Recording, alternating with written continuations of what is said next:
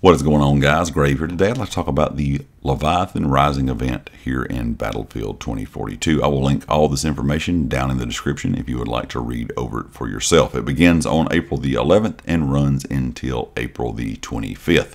It's going to be a small 8-on-8 kind of mode, which you're going to have a chance to play an objective and kind of defend an objective. So think about it as kind of like it is with Rush, where you start out on one side and you kind of swap to the other side once the round ends. So you're going to be on offense once and at least on defense once.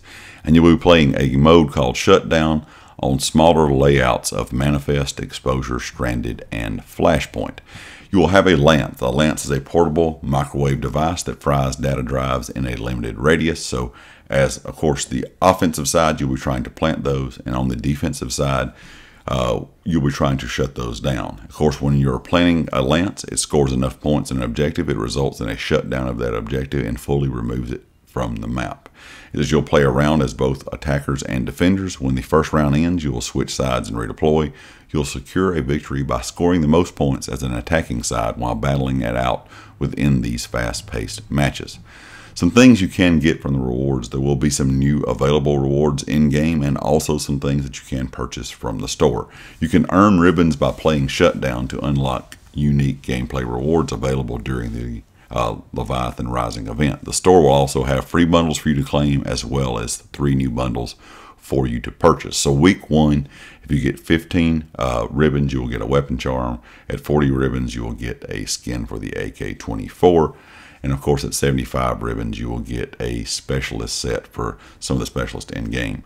Of course, during week 2, 15 ribbons is going to give you another weapon charm. 40 ribbons is going to give you a vehicle skin for the AH-64GX.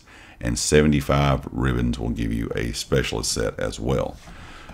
For free store items, they're going to have available in week 1 the Leviathan Division weapon charm, and week 2 the weapon skin for the AM40. Week 1 and 2 the activation store bundle, which will be 2,400 battle coins, will give you some legendary skins for characters and also for weapons.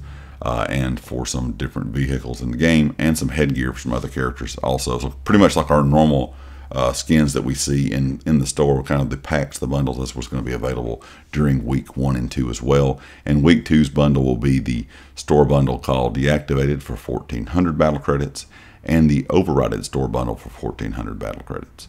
It says kind of, this whole event is kind of based around this small infantry modes, a smaller infantry style mode of 8-on-8 to make some really fast gameplay. So it should be, or some fast-paced gameplay. It should be a lot of fun. I like those smaller infantry modes. If you're a fan of more infantry fighting, you'll probably be a big fan of this 8-on-8 mode.